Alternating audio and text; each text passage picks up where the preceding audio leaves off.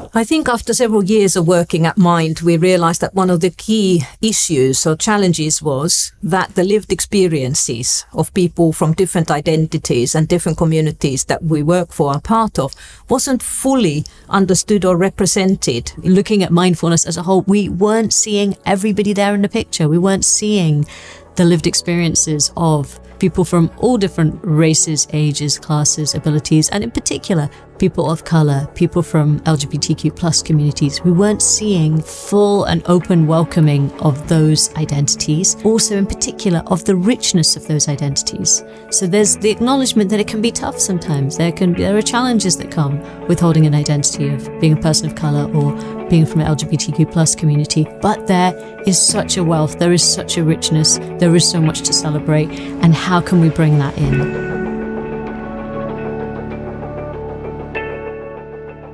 I'm Uz Afsal, and I'm the lead trainer in the Radical Self-Care modality. Radical self-care, it's about tapping into the innate capacities that we have for awareness, which is what mindfulness is about, the awareness of our experience in the present moment, and for self-care, for kindness, for compassion. These are things that we're not necessarily encouraged to do, educated to do, socialized to do. So this is why we wanted to put this program together, where we are cultivating these really key, important capacities. That awareness of intersectionality, awareness of trauma sensitivity, all of these things are riven through this program. I'm Mia Chambers. I'm Director of Rainbow Mind and Mindfulness Lead at City Hackney Waltham Forest Mind. The course, for me, it has shifted my relationship to myself. It's shifted the way in which I meet my own pain and struggles in life. In terms of the tone with which I meet myself, that has become more accepting.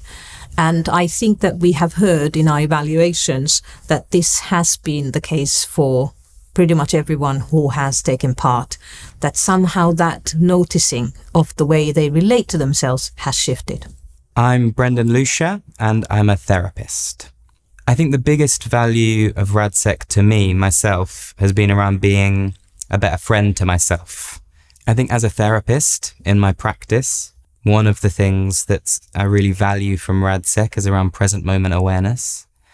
I think the more that I'm able to be really present in the space from moment to moment, the more I'm able to see my clients and respond authentically to where they are. And I think particularly in my work with men, I think there's a really desperate need in a lot of men for some self-love and some self-compassion. And it's very hard for them to access. And RadSec offers a really accessible route to begin that process, which I think a lot of men need. My name is Marita Ludlam, and I'm a sessional mindfulness facilitator.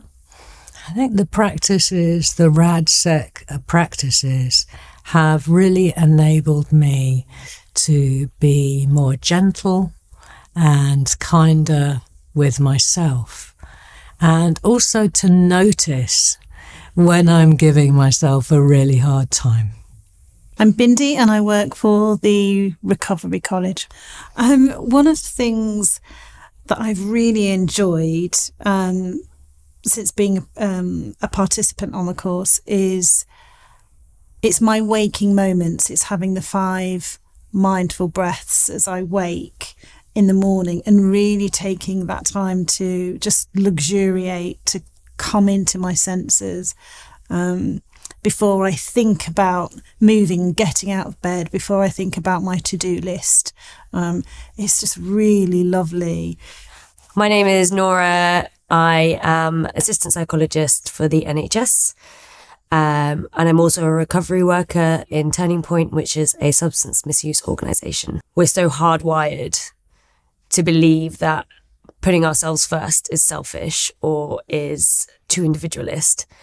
There is so much benefit on certain clinical populations that I can see RadSec having. I'm already involved with it in the substance misuse population, and watching it work its magic has just been so remarkable, because this population often has a very pronounced sense of shame and can be really hard on themselves.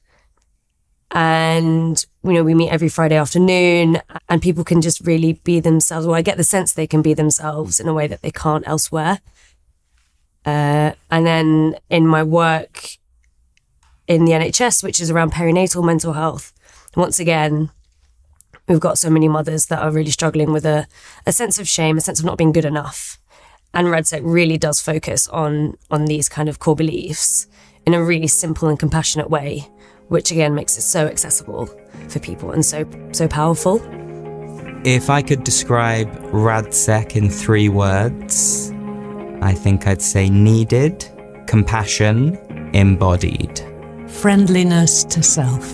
A moment-by-moment inquiry, acceptance and self-care. I would use nurturing, compassionate, accessible. Profound, inclusive, connecting, beautiful, and joyful.